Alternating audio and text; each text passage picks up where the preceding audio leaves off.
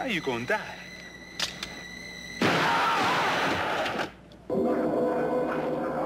The truth here is that the total energy transmitted cannot be more than the energy received, which means that if a bullet has the force necessary to knock you down, it would also knock down the person firing the gun. And here's a simple demonstration. A bullet does not knock you down. Your reaction to the bullet knocks you down. We in okay? Yep. Okay. Try and get it right. There it is. It really didn't feel like much less than a punch. So there's not much to it.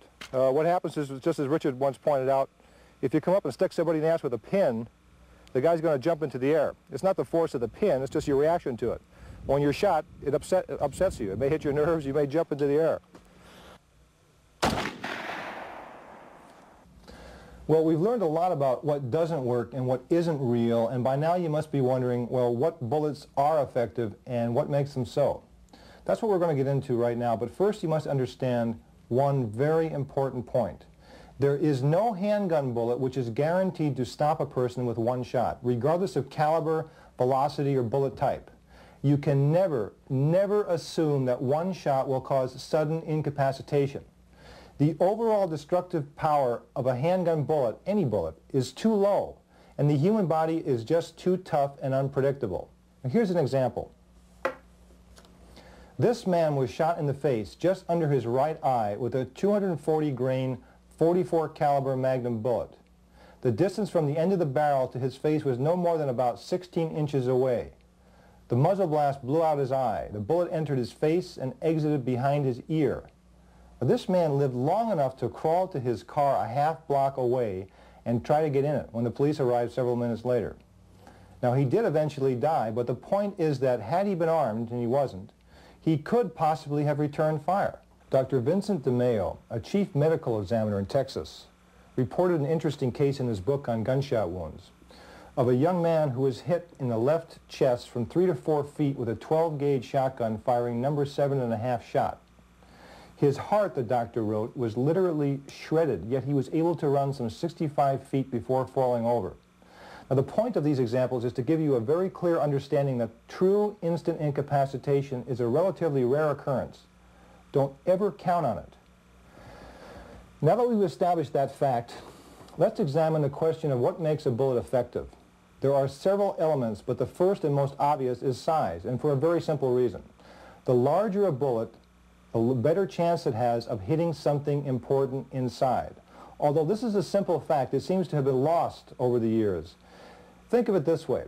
If you had to choose a bullet diameter from, say, 22, which is about 1/4 inch, all the way up to 10 inches in diameter, without regard for recoil, range, practicality, etc., if you were just going to choose a size, wouldn't you choose the largest, the 10-inch? Imagine this, if you will. It's the future, and you're a spaceman facing an armed bad guy. Your laser pistol has only one shot left, but you can select the diameter of your laser beam from 22 caliber, like 1/4 inch, all the way up to, say, 10 inches across. Now, would you rather burn a 22 caliber hole in your enemy or a 10-inch hole? Of course, the larger hole is better, as it is much more likely to destroy something important. Now, with conventional firearms, we don't have that much of a choice. But the rule still holds that the bigger the hole, the more damage you're going to do. So you want to use the largest diameter bullet you can. The next most important element in effective bullet design and selection is penetration.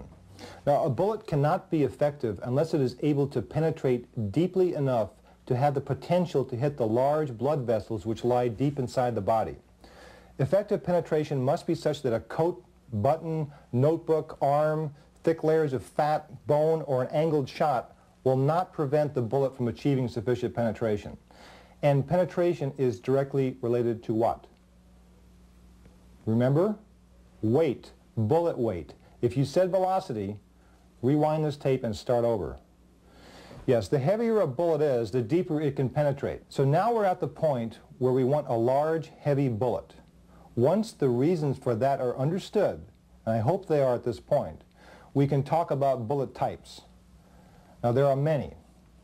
There are solid lead, round-nosed lead, lead hollow points, jacketed hollow points, wad cutter, full metal jackets, fragmenting, to mention a few.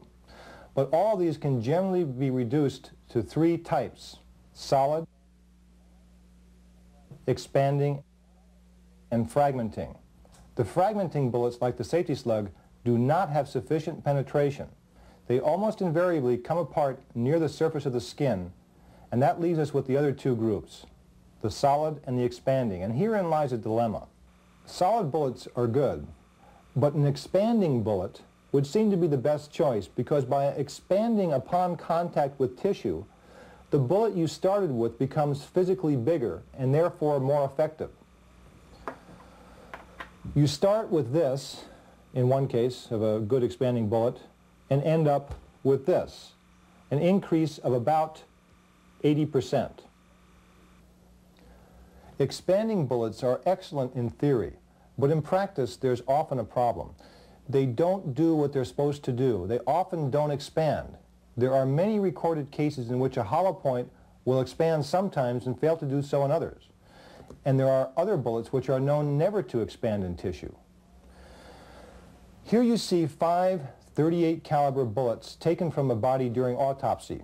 These were the 158 grain plus P lead hollow points fired from a 2.5-inch barreled Smith & Wesson Model 66. This X-ray shows 4 of the bullets inside the torso, and this X-ray shows the 5th bullet in the forearm near the wrist.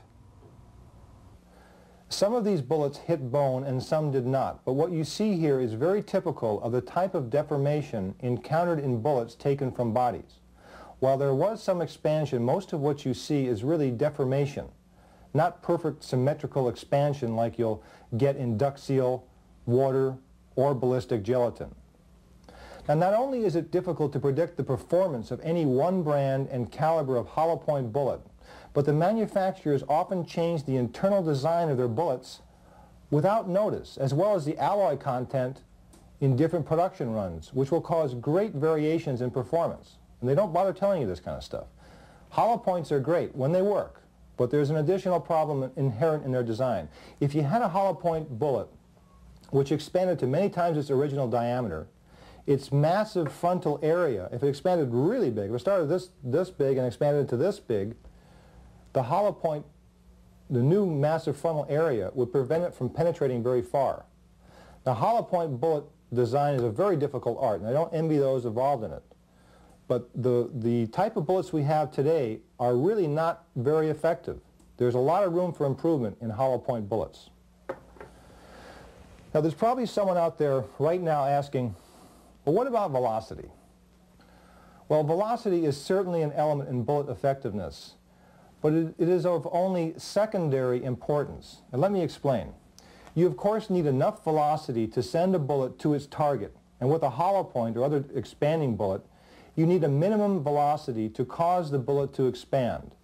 But the important thing to remember is, beyond those two requirements, any increase in velocity is really unnecessary. All you'll get is a bigger muzzle blast and increased recoil. When you think of velocity, you should think in terms of what's the lowest velocity I can use effectively, not the highest. Now, I know that many of you velocity freaks out there are squirming in your seats and suffering withdrawal symptoms. But you should think about what's been presented here. And I know how you feel, because I too was a true believer in high velocity bullets. Whatever the velocity of a bullet was, I wanted one faster. But the facts are what the facts are, and I couldn't deny it. And you shouldn't either. So have you guessed the overall secret of bullet effectiveness yet? If you haven't, I'll tell you. What really makes a bullet effective is where it hits, what exactly the bullet destroys. Now, I told you about the man who took that monster 3-pound, 2-inch diameter projectile completely through the body. Why wasn't he killed? Because the projectile did not hit anything vital. Major vessels, heart, spine, or brain. That is why. Now, I'm going to show you 2 very graphic examples. This man died by an accidental discharge while he was cleaning his guns. Yes, he probably thought the gun was empty. He took a bullet directly into the center of his chest and was, the investigators believe, instantly incapacitated or killed. Note the fact that he did not even uncross his legs or try to get up after being shot. The bullet he took was a target load, a 38 caliber, 148 grain wad cutter. Usually travels about 700 feet per second. In another case, a suicide, a man shot himself with a 45 caliber, 230 grain full metal jacketed bullet directly in the chest. For those interested, you can note the tissue in the barrel and the bushing marks under the wound. He was not instantly incapacitated.